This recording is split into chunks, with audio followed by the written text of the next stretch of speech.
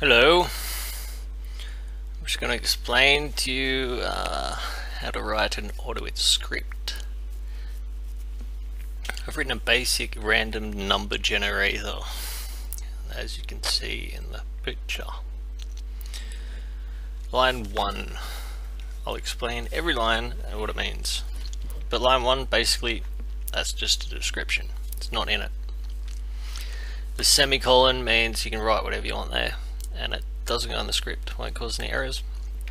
Right, yeah, the first thing with AutoIt,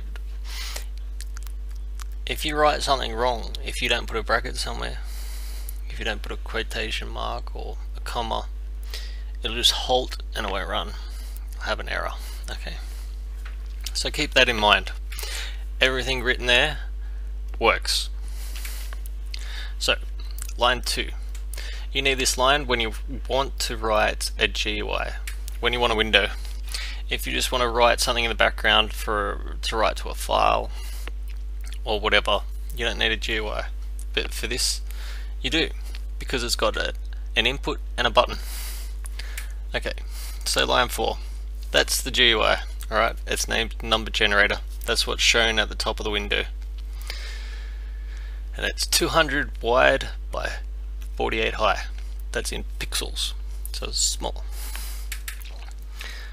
Alright, line 5, line 6. Output is the variable. Alright. And this GUI CTRL create input control, it's a control. So I've got an input and a button. There's nothing in the input, but the button has text, and on the button is written roll. Now the input is 4 pixels from the top, 4 pixels from the left, that's when it starts, and it's 192 pixels wide by 20 pixels high.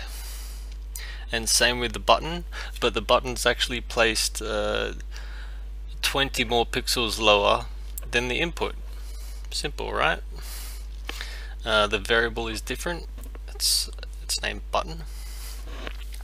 And I'll explain why you need those variables. But let's go to line 8. GUI set state, SW show. You need to put this line in every time you want to show any GUI, otherwise it'll run in the background and you'll never get to see it. But it's a good thing if you want to hide them or show them, you move them around or whatever. Anyway, while 1 and line 19 while end. That's the abbreviation, that's how it's written. So basically that while loop, it's a loop. It just continually loops while the program's running unless you exit and then close everything. Line 11 is the message. GUI get message. That's how it's written. So every time you click a button, or if you click on a control, then you can get the message sent to the application to say that somebody's clicked there, you know, then you can do what you want. And this is perfect in the case of a button. So every time I click the button, I want to set the data in the input section, well, it's named output here, and I want that data to be a random number from 1 to 9. Okay, I could change that to 1 to 999 or whatever number I wanted, just a random number in there, but in this case 1 to 9. So every time I click button, generate a random number from 1 to 9 and then put it in the output box above the button. Okay, and that's it. Simple. The only other thing is line 15, 16, 17. You need that in every GUI, because if you hit the X button, nothing will happen unless you've got line 15, 16 and 17. Then that covers, yeah, it's done. No worries, that's it.